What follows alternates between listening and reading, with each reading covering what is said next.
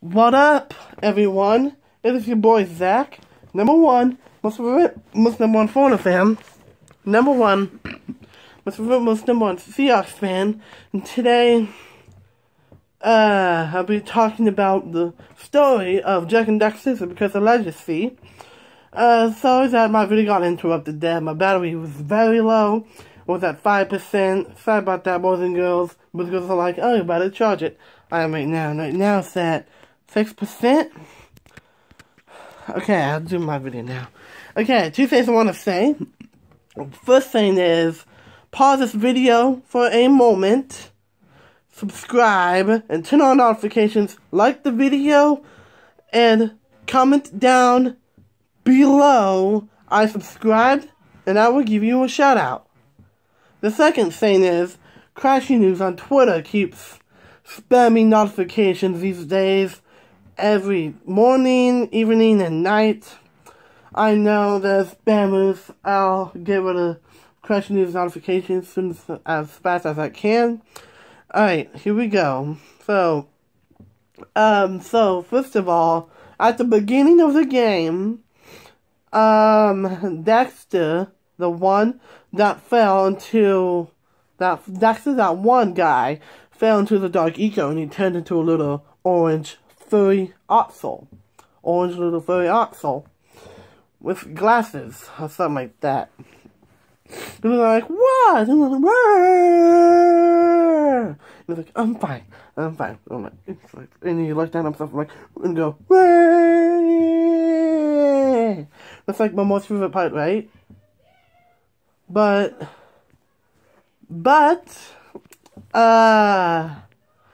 it's like crazy precursor piece of junk.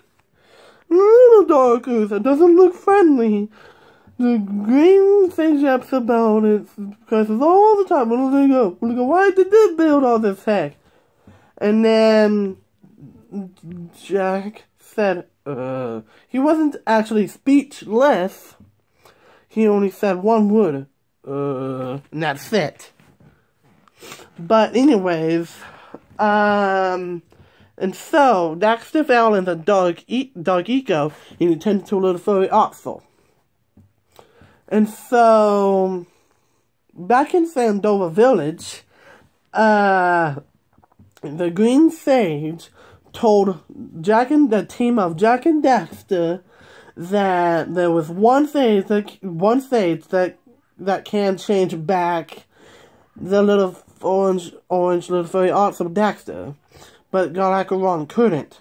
So Jack and his little orange little furry oxel Daxter took the zoom. He had to collect 20 power cells to get to Fire Canyon, and he couldn't hop right through it or jump right through it because it was a volcanic rock and way too hot. And so he had to take a zoomer and go straight to Rock Village. So the Sandover Village was the Green Sage, and then he went to Rock Village, which is a Blue Sage, and Jack and Daxter had to collect 45 power cells to lift up the boulder with the blue laser thing, and after that, they had to beat the monster claw. They keep throwing rocks into the village and let all people run away from the dude. But this one guy, he's like, I'm tough once. Yeah. But don't tell me about that monster again. And he kept on crying. And then Kira told Jack and Daxter that the 45 pounds, that's one. They'll have to lift up the boulder to beat Claw and beat the nasty monster in the mountain path. And then after that, they had to get to Volcanic Crater before the Lurkers blew up the mountain pass. And they didn't blow up the mountain pass, which is good. And so Jack and Daxter made it through the mountain pass to Volcanic Crater, which is a red sage. in the red sage, which is in Volcanic Crater. And so, the green sage said, "Whoa! These teleport gates are worse than the ones that we have. Yes, I can lose all body parts in that thing. The little warp gates in Jak and Daxter Precursor Legacy." And Kira told them that Kira had to load up the gondola, and Kira would have to give an update to Jak and Daxter. And Kira said, "You need 75, well, not 75, sorry. You need 72 power cells to journey through more. 72 power cells to get to Lava Tube. 72 power cells to power up the heat shield for the Zuma.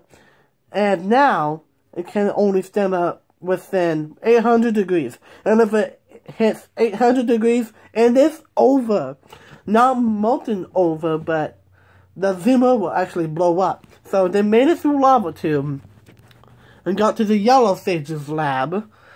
And so Kira was crying because the Green Sage got kidnapped. And so Daxter was like, "Well, the shorts are wrinkly." And Kira's like, "Oh, this is terrible. The Green Sage got kidnapped, and Yolimaya kidnapped him as well. And so gotta stop them before it's too late. And Jack, please be careful." Yeah, and so, so Jack went through the Yolimaya Citadel, right? And rescued every sage, including the blue sage, red sage, yellow sage, and green sage, and every sage. And Galacharon and Maya, and said, you were too late. Dark Eco can now shape and twist and destroy the whole world." And the Green Sage Samus is like, "That's impossible." And so, what God and Maya had to do is go inside this Precursor robot, and they had to go all the way up to the highest tippy tip. Well, the whole thing was actually, just a blue thing, and it wasn't a blue thing, it was a peach. It was a Dark Eco Silos. Sorry. Anyways, and they stopped the Precursor robot, and they used a laser to open up the Dark Eco Silos. They used a laser, the orange gun, and the little, the gun things. And they opened up the Dark Eco, the Dark Eco Silos. And the Green Sage is like, "Not the silos." But, and so, also, the final form of Jack was the White Eco. And, Daxter, the orange little furry, also did is like, "White Eco! That could be the stuff to change me back!" Stay fuzzy or stay reward. Stay fuzzy, choices. Alright, we'll save the world before I change my mind! And so, Jack grabbed the White Eco, became Super Saiyan, and took out Gar and Maya, the Precursor robot.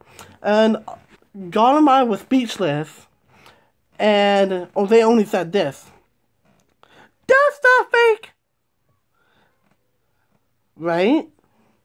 Well, first, Jack turned into the Super Saiyan White God, and what they mean is actually, "That's not fake," which means that's fake, right? But that wasn't fake. It wasn't. And so, Jack used the White Eco streams to take out the robot. And it took out the Precursor robot in one hit. And so they went all the way down at the bottom of the Dark Eco Silos. And at the end of the game, Daxter is like, can beat him again, right, Jack? Right, Jack? Yeah, this bad guy. I mean, Daxter could be right. There could be plans for Jack and Daxter: The Return of God and Maya. There were plans, but they made a Jack and Daxter for the Lost Frontier. There might be a Jack and Daxter 5. We don't actually know on that. All we do know is that they're making the Naughty Dog and the rest of the team making a PS5. Sony Entertainment's making a PS5 first, and then release a Jack and Daxter game on that thing after the PS5 releases. That's all we know. That's all we know. And so, Jack and Daxter collected all 101 power cells, opened up the ancient precursor door, and unlocked the theme, the new things for Jack 2 Renegade. So, it was like the Rift Rider in the ancient precursor door, Jack and Daxter Precursor Legacy, the Rift Rider was in there. And so they had to go back. I think inside the ancient precursor door is the Rift Rider, and they had to go through the huge warp gate, I believe, with the Rift Rider, and that took them back to the Sandover village. And the same thing in Jack 2 Renegade, I believe. So there could be a possible Jack and Daxter 5 after the PS5 releases.